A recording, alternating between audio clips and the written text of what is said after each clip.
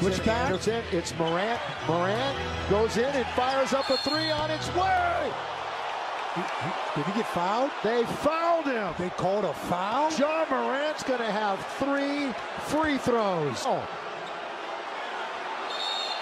Ooh. They reached in with that left hand. That would be it right there. Yeah, he kicked it out after the fact, but it would have been on the reach-in by Bazemore. He reached in with the left hand. Now, the ultimate pressure. Got to make them all. Morant got the first. Well, he's money now. I mean, come on. He's having his night. He's got 8 out of 9. 39 points. This makes it 40.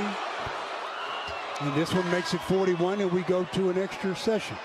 Well, the Lakers do not have a timeout. So make or miss.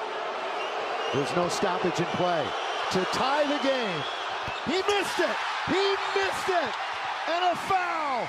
Morant goes all the way, has an unbelievable game, and then misses the free throw at the end, which would have sent it to overtime. The game is not over, by the way. 1.5. 40-10 for Ja, but he can't knock down the last of the 3.